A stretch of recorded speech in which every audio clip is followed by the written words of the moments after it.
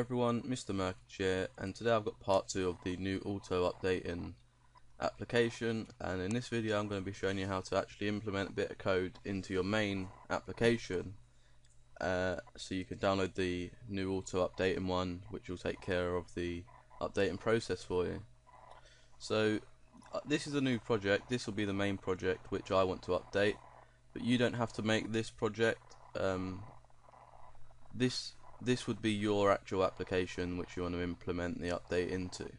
So let's say you had a Skype tool. This would be you would want to have your Skype tool source open. So what you want to do is you want to go into the form load sub again, and as soon as the tool is open you want to execute a function which will say check updates, like that. And we want to create that function now, so we can say public sub check updates, and inside here, to save me a bit of time, because I made an updating video in the past, I've actually just copied a bit of code here, but I will have this in the description for you to save you typing it out too, but I will explain how it works. Now what it's going to do is create a request to a link, which is actually going to be a Dropbox link, and then if it's going to be a different version, then it's going to download the new exe. So what we want to do is actually go into Dropbox, because we're going to be using that. We want to create a new text document, and inside here we can just call this update num, short for number.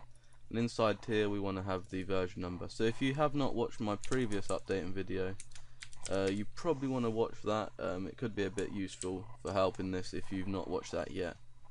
Now this is the version number of the application. We can shut that down, and we want to share the Dropbox link or copy it, and that will copy it for us. And we want to paste it in here and change the little 0 at the end to a 1, so it will check it properly. So what that's going to do is connect to our link, see that it has 1.0.0.0, and if that number, if you go to project and properties and go to assembly information, you'll see 1.0.0.0, like so.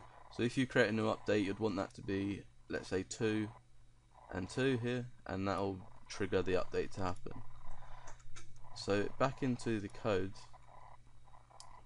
If there is a new version, we want to download it. So previously I showed you here how we downloaded it, so we want to do the same thing to the directory. So let's copy this like that and put that there, but again we're going to have to create a few things.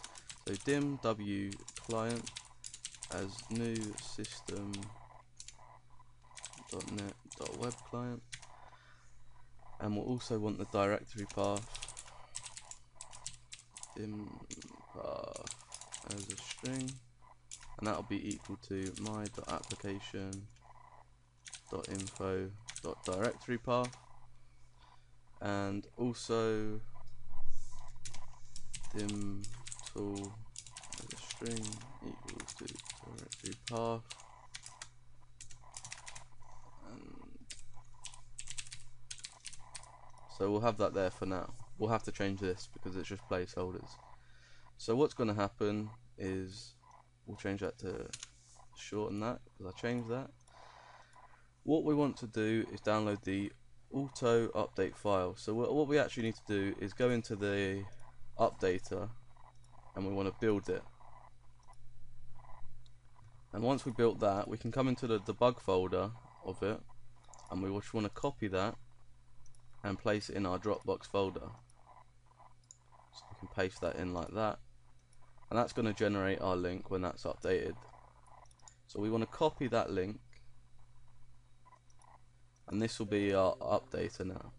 So what we want to do is go into the actual application, and we want to download this updater, and we want to put that 0 to a 1 again, and except this is going to be called, well, in my case I called it YouTube Auto update.exe. So if we come up here, I called that YT auto update.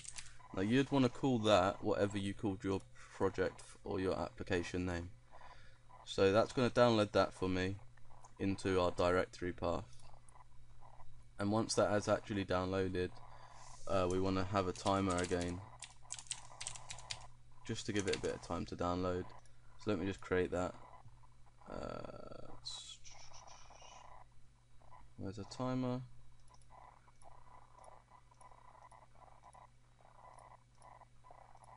Give that again 10 seconds, and inside this code, once it's done, we want to process.start,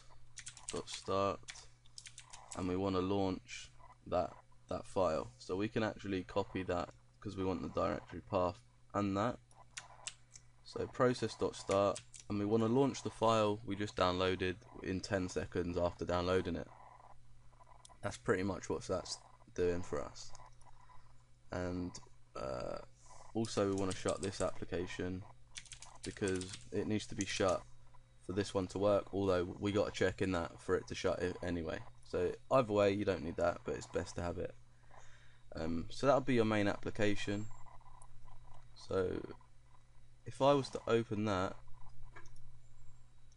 it would actually not update because obviously the version numbers match. So if I wanted to trigger an update, what I'll do is go into here, update number, edit that and change this number to a 2, just so the numbers don't match anymore. And now if I were to open that, it will take care and it will download the file for me, and if we give this 10 seconds, it should shut.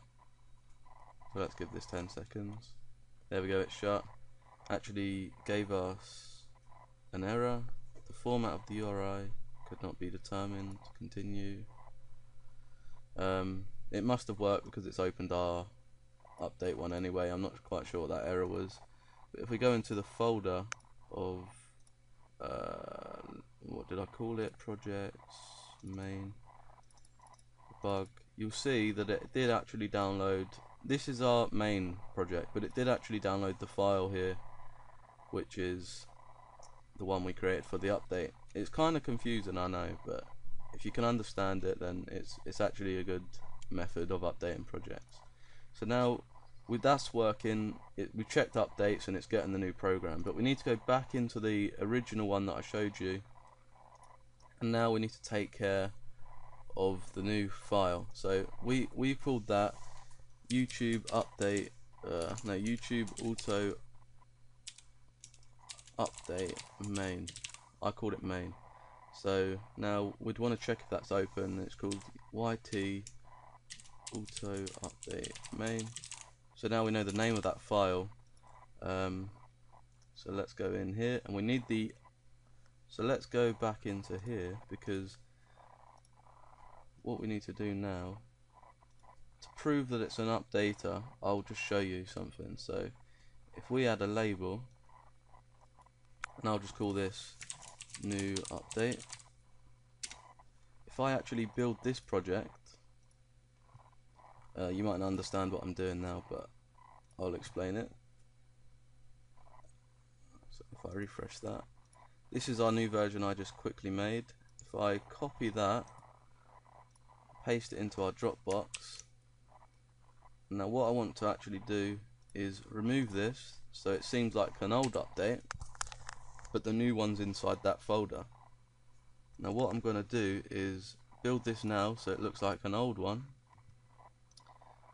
Go into Dropbox, copy the link for this one, come into our updating project, and we want to paste that link there. Change the 0 to a 1, call that YT auto update main. Make sure the spelling's correct, otherwise this will not work. And obviously we want to do the same on this line, 0 to a 1, and call that YT auto update main, like that. and obviously we'd want to start it, so it's